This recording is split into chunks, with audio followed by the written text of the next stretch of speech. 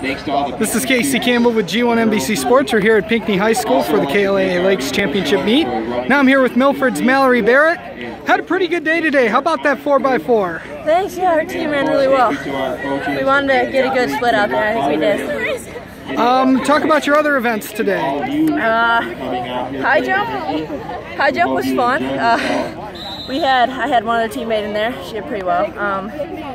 1600, I was with my teammate Victoria and then Natalie Black, and we were just both trying to hang on as long as possible and run a PR, and we actually all three did. So that was definitely a good race for us. And the 800, coming in, I know Katie Osika really well. I know she's a great competitor. So again, just trying to kind of ride it out for as long as possible.